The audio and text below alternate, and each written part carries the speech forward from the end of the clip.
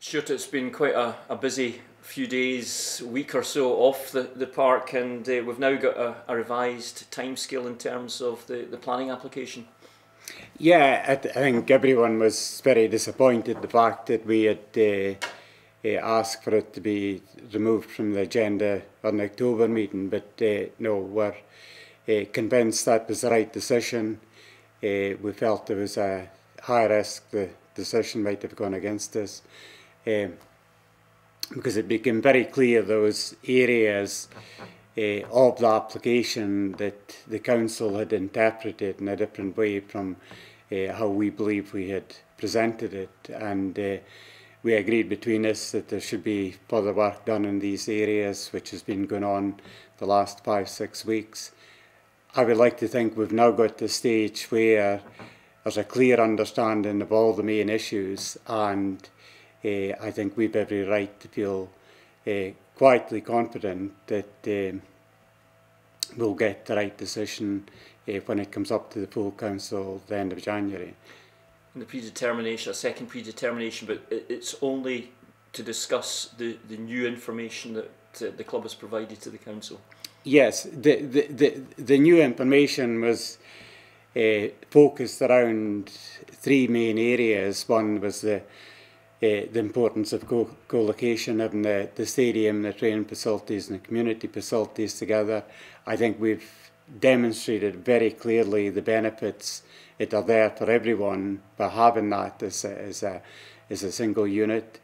The second area was in respect of the sequential testing, which they weren't satisfied that we had adopted the right approach. We got legal opinion which confirmed we had adopted the right approach. They have accepted that.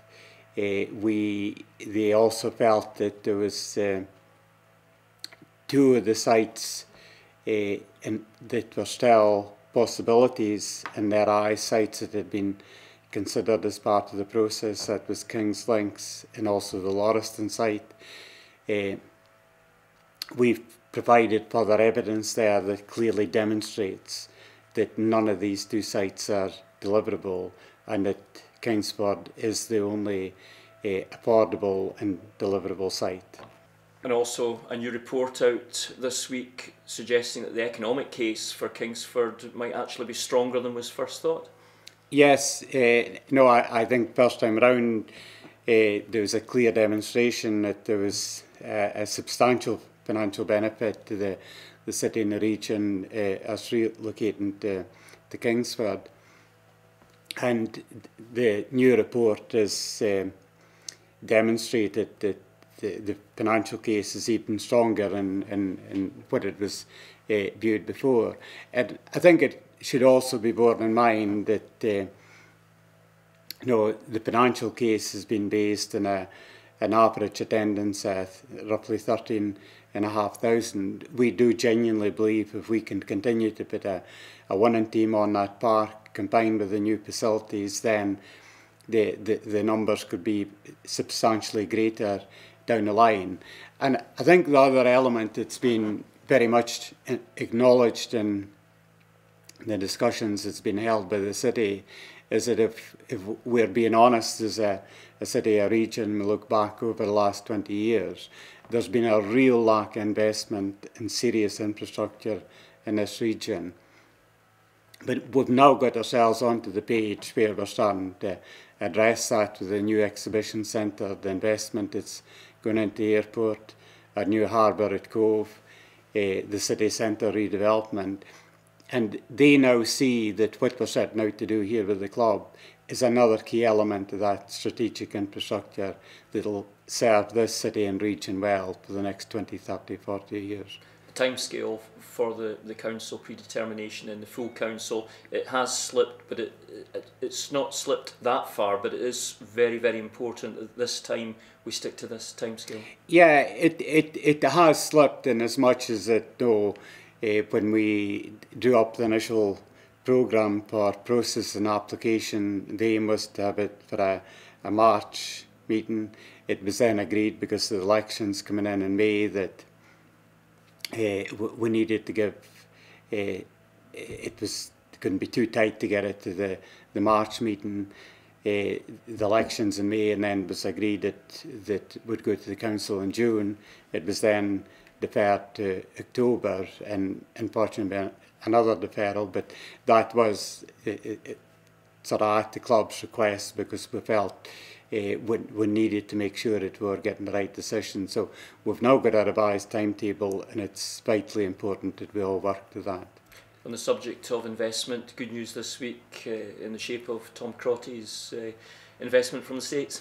No, that's absolutely fantastic, and you know, as we've said before, when we asked Dave Cormack to join the board, no, we knew that Dave was keen to invest himself, but during our discussions, our early discussions with Dave, no, we felt that there was opportunities over there in the States. There's lots of people over there at either direct or indirect connections with the city, and some even with the football club. So that was part of the remit. We agreed with Dave, and to be fair to Dave, he's delivered. It's fantastic to see this investment coming through at such an early stage. But Tom's a guy that's very heavily involved in grassroots soccer in America. He sees, he's been over here a couple of times now, he sees what we're setting out to do with the club and the community trust. He knows and understands the power and passion of football, how that can be used as an effective tool to address some of the issues we've got for next generation, getting them active, getting more involved, seeing importance of fitness. So Tom is very much behind what we're setting out to do here, but what he also recognises is that the vital importance of having top-class facilities to deliver, and that's really why he's targeted his investment into the club. And our former goalkeeper, Bobby Clark, who's a friend of Tom's, he played a part as well in convincing Tom that Aberdeen was the place to put his money into. Yeah, and that's another demonstration of using the Aberdeen connections, and Bobby's son Tommy works along with Tom Crottty and grassroots soccer, and he's been over here as well, and we've had a lot of good feedback from them. There's a lot of good ideas, I think, that we can learn, get imported into the trust from work that they've been doing over there for many years. You had your regular meeting with the manager last night, and during that he told you that he's fully committed to this club. Yeah, no, Derek made his position very clear to me last night. He's no intentions going anywhere. He loves this club. He knows he's loved. He knows he's respected by everyone at the club, by the fans out there. And I think anyone that was at the original predetermination here and heard Derek speak with the passion that he has for this football club, it's a big part of Derek's life. He firmly believes he's unfinished business here. He's always said to me that he didn't want to leave his club just leaving one trophy in the boardroom, and it's great news for everyone that he is committed. He just wants to get on and doing a job. No, he's spent a lot of time, effort and money, I would add, over the summertime to rebuild the team. Since then he's re-signed, got a number of players to extend their contracts, some of the senior players, some of the younger players. And everyone recognises the fantastic job that him and Tony have done, and nobody wants to see him leaving this club. We know he will one day, but we all dearly hope that he's going to be here for quite some time. And it does also reinforce the need for the training facilities, because Derek from day one has been a real bugbear. Yeah, without doubt, and again he never misses an opportunity to remind me in that. He's declared his obligations in his commitment to the club, and he wants to make sure that my commitment, the board's commitment, is 100% behind him, both in terms of doing everything we can to make sure these training facilities are delivered as soon as they possibly can be. And we do genuinely believe it's realistic that we could have that facility on the ground by summer 19. We've then got to be able to follow through and raise the funds to deliver the stadium. But the priority for Derek, the players, and for everyone at the club is to get the training community facilities delivered. Just finally, the fans played a fantastic part in the Aurora campaign, which was all geared towards the 11th of October. Naturally, when that didn't happen, it has gone a wee bit flat now, but with the new timescale now confirmed, it's the opportunity, and we're urging the fans to get right behind it again. Yeah, no, they were absolutely fantastic. The bands, the business community, the wider community, they all played a huge part in the build-up to the October council meeting. It was unfortunate that we had to pull it from the agenda at that late hour, but you know, as I said earlier, we believe it was the right thing to do. But we need to get that restarted again, and there are plans in place to start to build that up during December, and then during January to really get it going. And you know, people are asking us what more they can do. You know, we've had many people from the business community coming forward and stating, no, we're 100% behind the club. This simply needs to happen.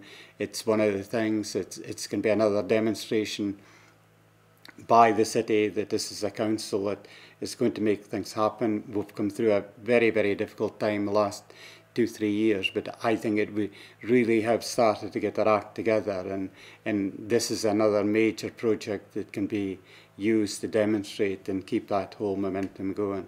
So on and off the park over the next few months, very busy, but exciting times ahead. Yeah, without any doubt, no, we've said on a number of occasions that I think this next 3 to 5 years is going to be the most challenging that this club has ever faced.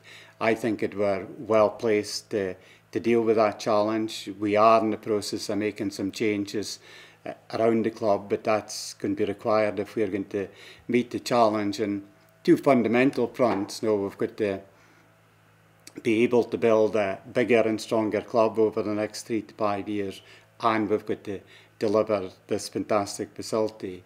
And if we can achieve these two things over the next 3 to 5 years, then I think we'll have put this club in a really good place and good standing and set up for the next 20, 30, 40 years.